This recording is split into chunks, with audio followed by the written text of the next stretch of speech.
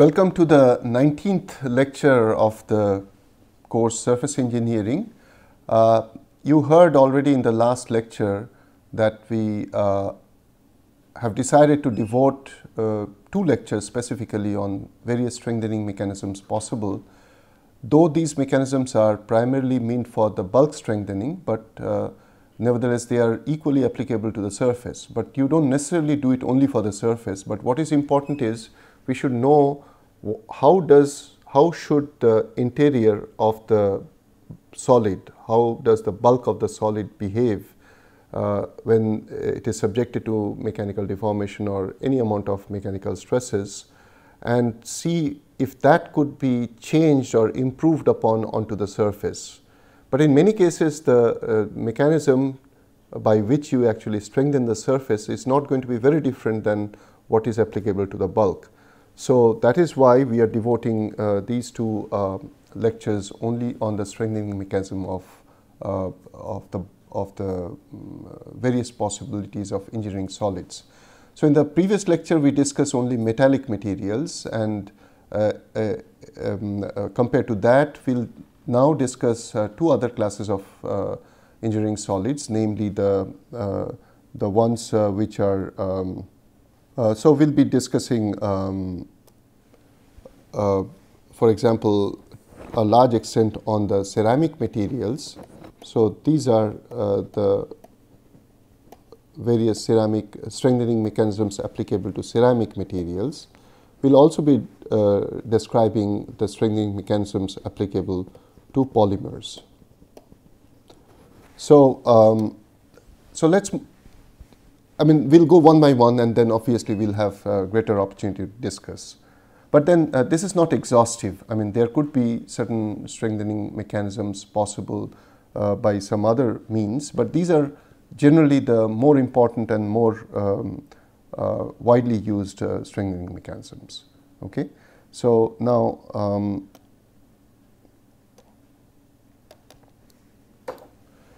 for example, think of a glass. Now this glass could be a metallic glass also, but at the moment we are discussing oxide or silicate or various other kinds of inorganic glasses, and which are non-metallic in nature. So this is typically a glassy matrix where you do not expect any plasticity at all. And in this kind of a situation, since a glass is a subset of amorphous solids, in glass what you typically expect is that it will have very high strength, but this strength essentially is going to be not without any penalty. In other words, if you draw the stress strain curve of this kind of a material compared to a metal which will show a very huge amount of plasticity, a glass essentially will give you very high strength but will break immediately. So there is no plasticity at all. It's only you can have a very high elastic modulus. But you can bring in certain level of plasticity in glass by way of introducing small crystallites like this. And these small crystallites actually essentially what it means is that you carry out devitrification, and as a result of which there could be some amount of crystallites or crystalline regions or pockets of 3-dimensional periodic arrays of cations and anions. They appear into the matrix, and these actually have a higher toughness than the rest of the matrix. So if there is a thermal shock or any amount of suddenly applied mechanical load, then these pockets actually can absorb some of these loads, and as a result the material can behave in a slightly better than this completely brittle, can actually show a slightly higher ductile behavior. So partial crystallization can make a glass tougher, and we'll see that how this can be made use of in other examples. We also can create a situation in ceramic materials. I'm not necessarily talking of glass. So if you are dealing with ceramic materials, they can be single and they can be multi-phase. In a ceramic material, if we can have combinations of a very hard and a soft, or a very or relatively smaller volume fraction of softer phases in harder matrix, then also we can bring in certain amount of toughness. So we are not so much concerned with ductility. What we want in ceramic materials is the property called toughness, which essentially means that when a certain amount of loading is applied, the bulk actually is able to absorb certain amount of incident energy on it. We did discuss a little bit about texturing in the previous discussion. So the logic is exactly the same, that if we can bring in a particular orientation, specific orientation in the crystallites by way of certain thermally activated treatments, then the crystal as a whole, the ceramic as a whole, can behave in a slightly more stronger way. We we deal with, in case of both polymer matrix or ceramic matrix, we certainly would like to introduce strengthening by way of the strategy called formation of composites. And when we talk of composites, essentially we are talking about a matrix phase, and we are talking about reinforcement. And when we talk of reinforcement, these reinforcements can be particle, can be fiber, or they may have even different shapes like laminates and so on. So this reinforcements, essentially they provide, they are the agents of strengthening the matrix. And these reinforcements can be discontinuous fibers like this, but aligned. They can be non-aligned or disaligned, so randomly aligned, or they can actually be fibers with very high directionality and very high aspect ratio. So you're talking about several hundred micron length, but diameter wise, cross section wise, maybe hardly 1 or 2 micrometers or even less. So in all these such cases, we actually create a situation where shearing of the matrix is impeded by the presence of these kind of reinforcements. Now, we think of another very widely used class of material called the silicate glasses, typically the window panes, window glasses. So they are nothing but glass, which is the origin of which is actually silicate. Okay. So for example, if this is the piece of a glass pane, and if there is a projectile which comes and hits the glass pane, our common experience is that it's going to shatter in no time. I mean, it cannot take any deformation, it will break into pieces in a very, very brittle manner.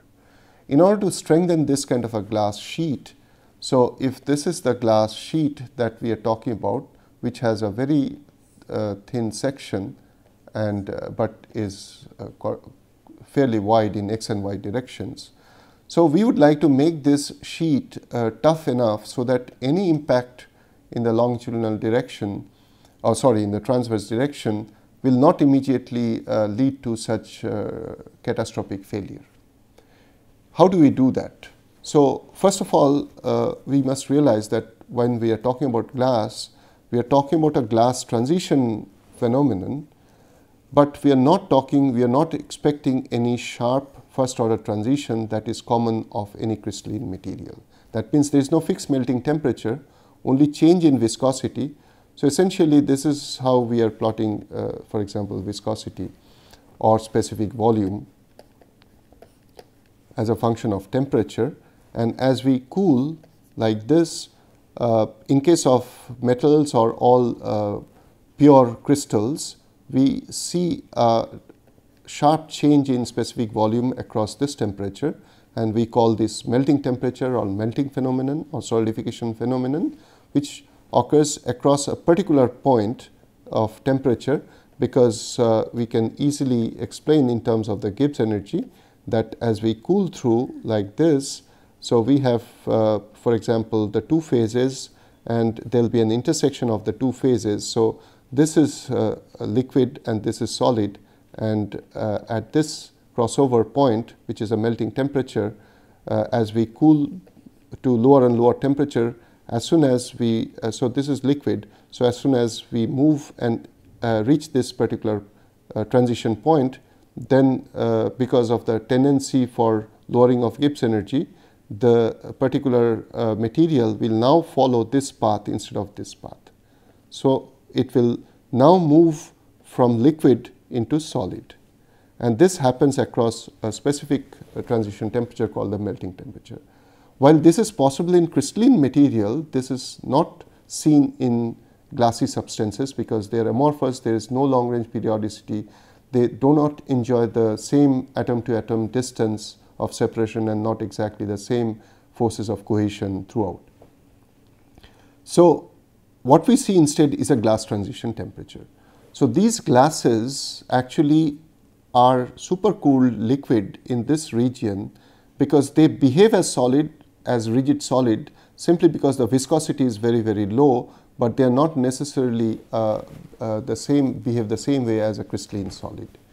So for example, if you take a glass, silicate glass, this is the bulk of the glass in heated condition, and now if you use some kind of a air stream to cool the surface faster than the bulk, because conductivity wise silicate glasses have very poor conductivity. So when you blow air from the surfaces, the surface cools faster, but the center still remains at a slightly higher temperature.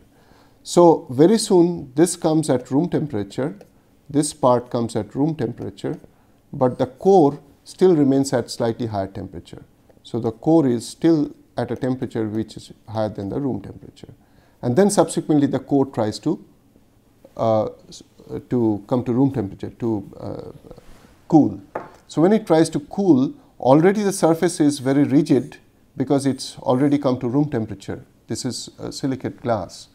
Now they try to actually draw this material in because of the possibilities, because of the tendencies of shrinkage. We all know that with decrease in temperature, most of the solids will have a positive coefficient of thermal expansion, and because of which, as a result of decrease in temperature and the phenomenon called thermal contraction due to decrease in temperature, we will expect the core, which was still at a higher temperature, now will try to shrink. And when it tries to shrink, that shrinkage is opposed by the already hard layer onto the surface, and as a result they will try to pull in materials inside, but the force of reaction will be on the opposite side, and as a result the surface will develop residual compressive stresses. So this part will be under compression, this part will be under compression, whereas inside, so this is the cross section, so the surface will be at compressive force, will experience compressive force, and will be seeing the negative forces, and the core will actually experience tensile stresses. So this is inconsequential.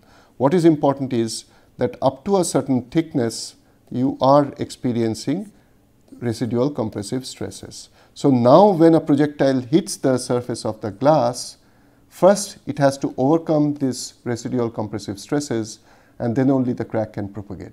So as a result, the glass now acts tougher. So this is how you can strengthen the silicate glasses. Now we actually can apply a similar strategy not by so-called thermal treatment, but by various chemical treatments. So this is how you can actually cool the glass sheets and make thermal tempering. You can also do chemical toughening of glass by allowing the glass to be exposed to certain chemicals which will create certain chemical reactions onto the surface and then bring in certain ions, and because of the reaction there will be some substitutional reactions. As a result, you will form a certain reactive layer or reaction product layer onto the surface, which will have bigger ions, bigger cations, and hence there could also be the possibility of formation of residual compressive stresses.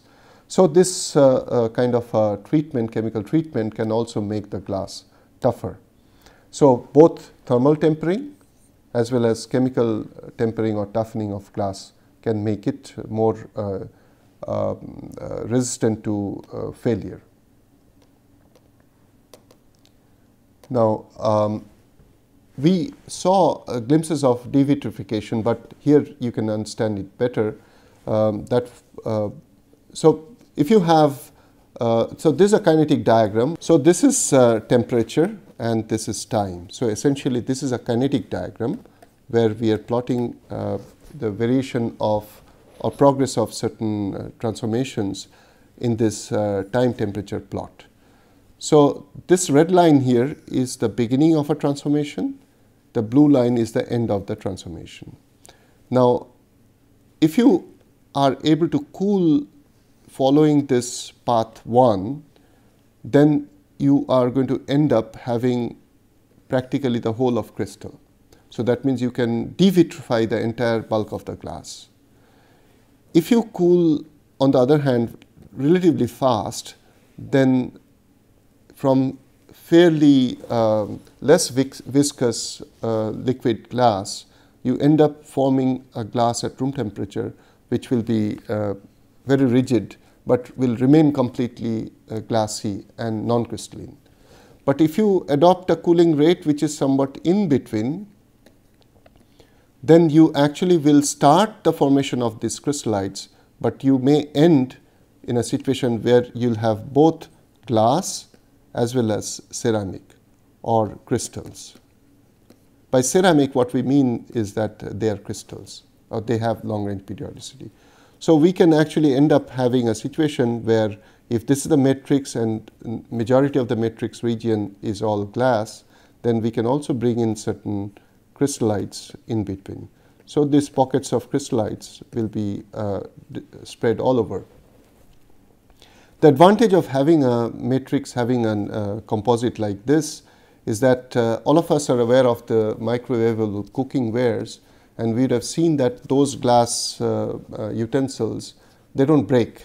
Whereas if you place a normal glass, a glass we use for drinking water, if you just straight away place it inside the microwave oven and try to heat up your milk, it may crack, and it does crack suddenly.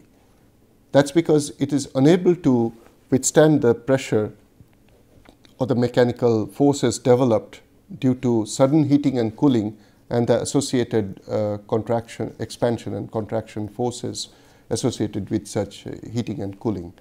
But instead of such silicate, all silicate matrix, if you have this glass ceramic, so if you have this glass ceramic matrix or material or the particular utensil, then the ceramic portions of these of the thickness will take care of the sudden rise in temperature and decrease in temperature and be able to absorb the thermal shock. So in other words, these agencies act as cushioning centers to absorb the high amount of surface, high amount of stresses that this bulk can experience or is subjected to.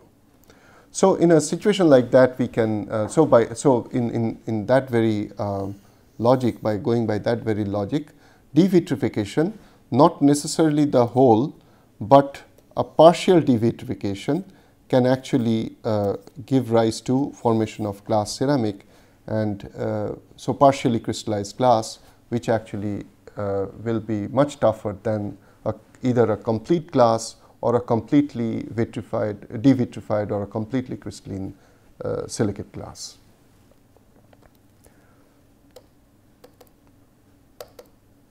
So one other thing that we need to discuss a little bit at this moment is the way the polymeric solids behave, or how can we strengthen polymeric solids.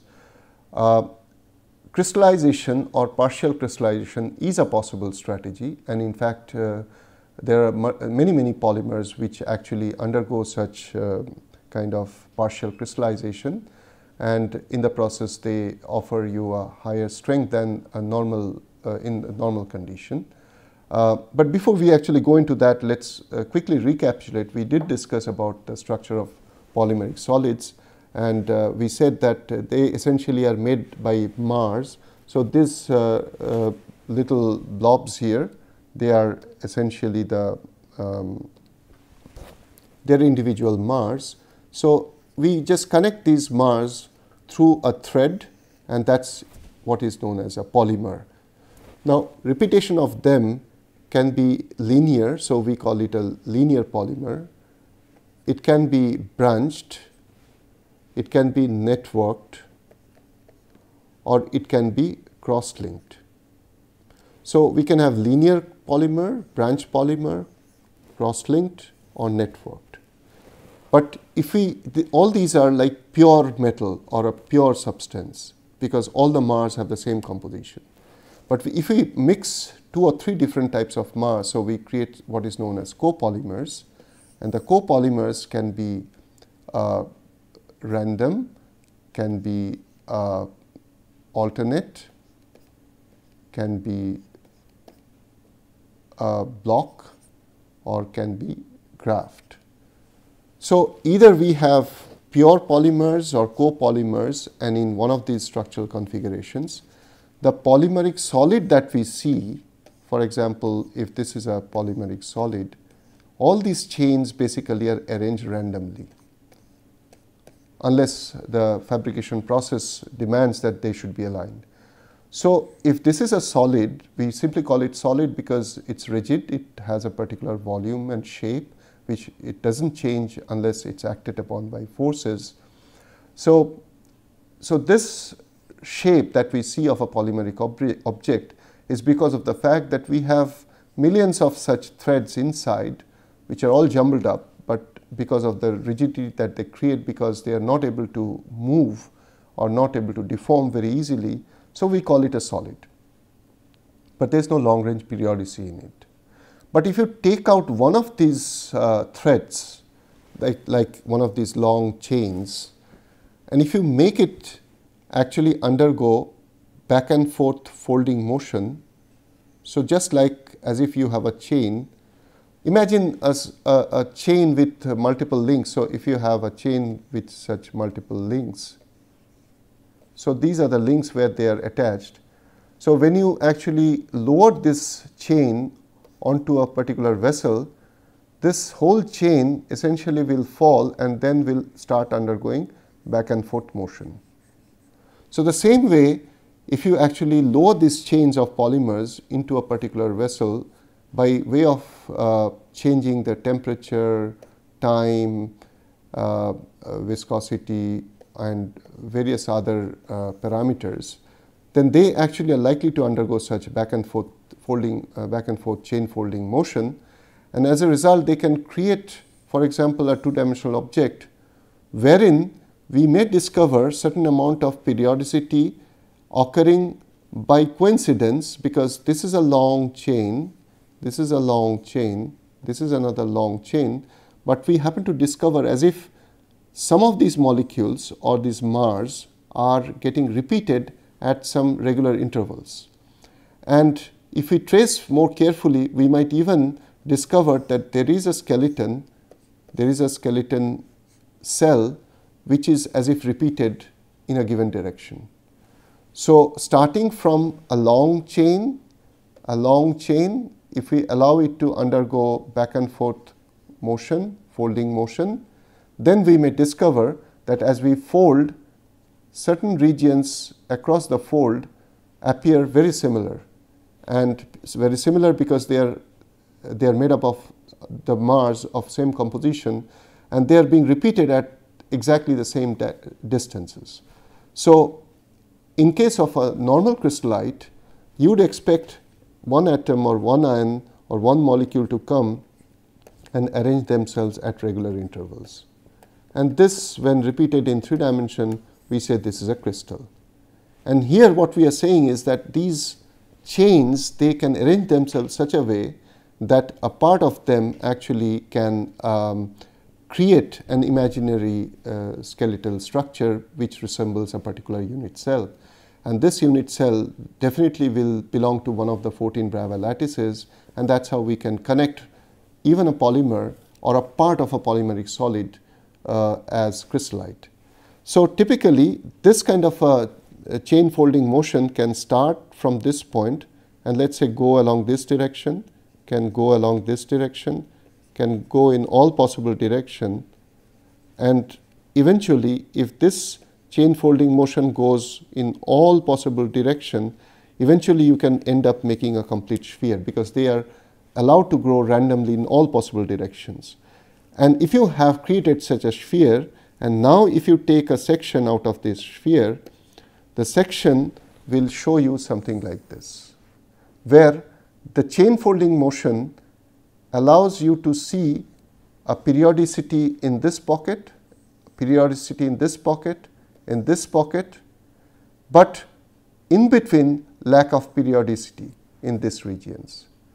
So this is a cartoon, whereas this is a real-time picture of such a chain folded polymeric crystallite formed, wherein you can clearly see that maybe this was one particular region where the chain folding started, and this is how one particular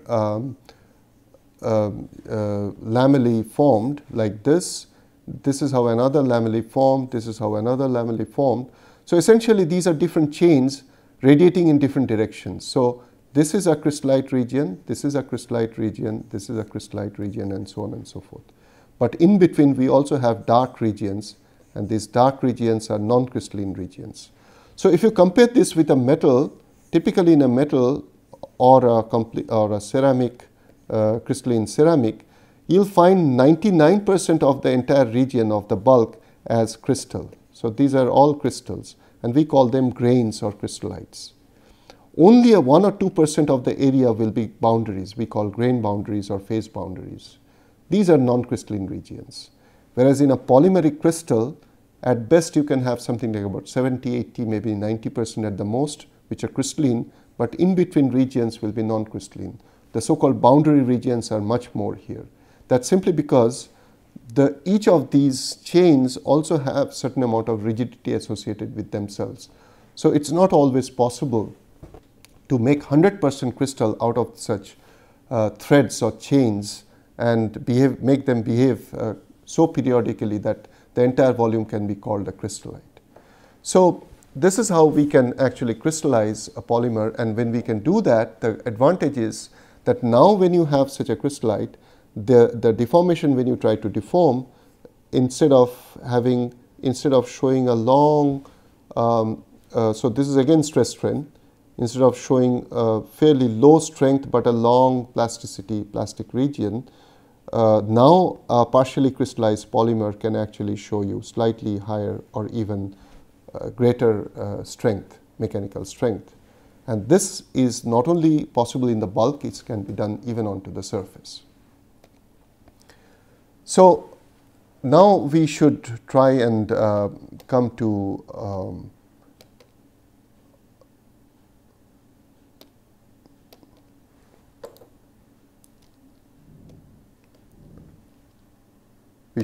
summarize what all we have discussed so far.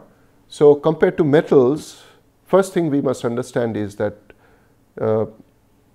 solids made up of polymers or polymeric solids will be primarily non-crystalline. So the strengthening mechanisms are going to be very different, and yet we can make them stronger by bringing in certain transformations or change in the structure. One possibility, as we saw, was crystallization, partial crystallization. We also saw that other non-crystalline stuff which are not polymeric but partially ionic, predominantly ionic, like silicate glass, can be made tougher either by partial devitrification or crystallization, or by glass tempering, whereby we actually can bring in residual compressive stress onto the surface. The question is that when we have composites, when we have dissimilar combinations of metal with ceramic or ceramic with polymer or metal in polymer and so on, the biggest difficulty arises at the interface, because they don't talk to each other. They don't tend to talk to each other because the bonding characteristics are different.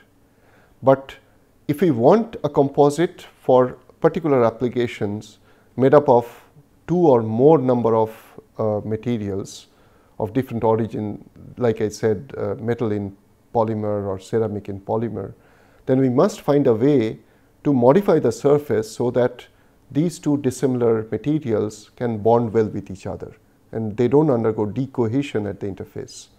So we need to understand the mechanisms which actually allows us such kind of bonding to form, and hence we need to understand strengthening mechanisms of the bulk and extend it to the surface.